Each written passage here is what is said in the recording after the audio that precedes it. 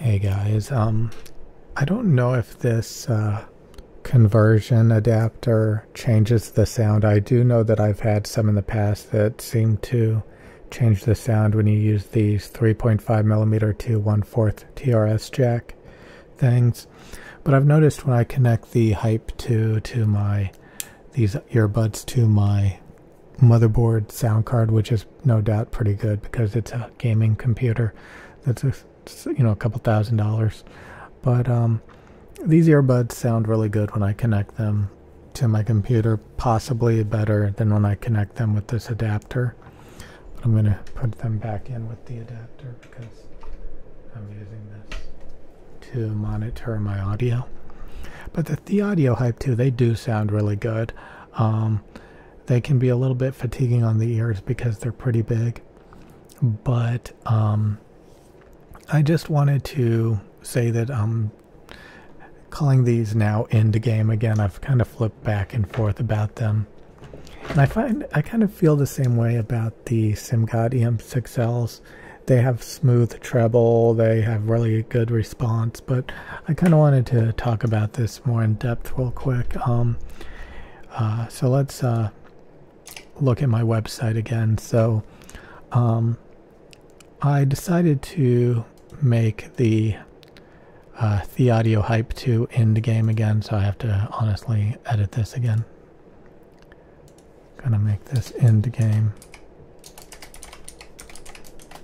So yeah, I've flipped back and forth about making the Audio Hype 2 Endgame or not. That's how they measure on my target. So now we have two earbuds that are Endgame, the SimGod EM6L and the Audio Hype 2. But also, that means that the, I have to edit this too. So basically, Shure is being upgraded from Pro to Endgame. I've kind of flipped back and forth about that. Where the hell is the Endgame? I have to add this. Okay. I'll fix that in a minute. So if we go to the Endgame grapher, and I have to add the Hype 2 to this as well.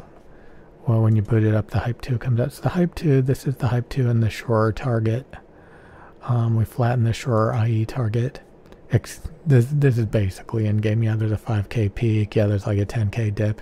Yeah, there's like a shrill peak around 14K and, 16, 17K, 14, 16K. There's some bite to this earbud, definitely, and maybe a 5K lump. We compare it on my target. My target makes the, 5K lump look even more prominent. It makes it bit more extreme in the highs, reduced a bit. So, but we flip back and forth between targets. It's good on both targets, to be honest. It does look better on the Shure target though than my target.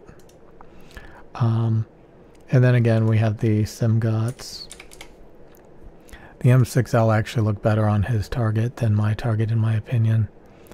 When we look at my target makes it look like it has a 4K lump, which I do think it has. I think there's a 4K lump on the EM6Ls.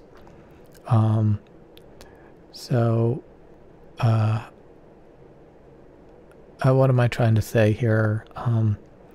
Basically, the Shure IE target and the Hype 2, I think they are Endgame, to be honest. They sound really good. And again, I've flipped back and forth between this for a while now. But again, I've upgraded Shure to a Industry Destroyer Pro. He's an Industry Destroyer now. He's Endgame. He's amazing. So I kind of flip back and forth. Maybe Shure's, stuff is a little bit below me, but honestly, I think it's on par with me. And I think, again, both of our targets are basically the same to a large degree.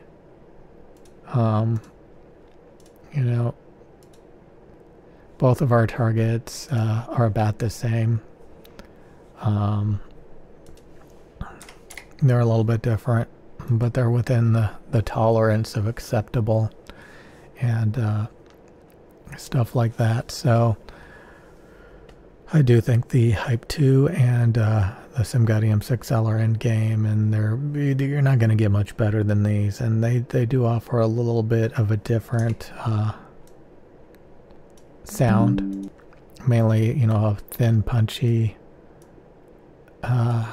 sub bass or a warm, boomy sub bass. You know, the treble's basically the same. You know, it's basically the same. And then again, you put in the DT990s. Yeah, boys. You know, so I think these are all end game, to be honest. And again, the DT990s, since they're open back, they don't have a seal. They roll off the sub bass. But besides that, amazing. So I'll see you guys later. The Shure IE target is endgame. You know, I kind of flip back and forth, but I think it is, and I think the Hype 2 are amazing. And it's endgame as well. I'll see you guys later.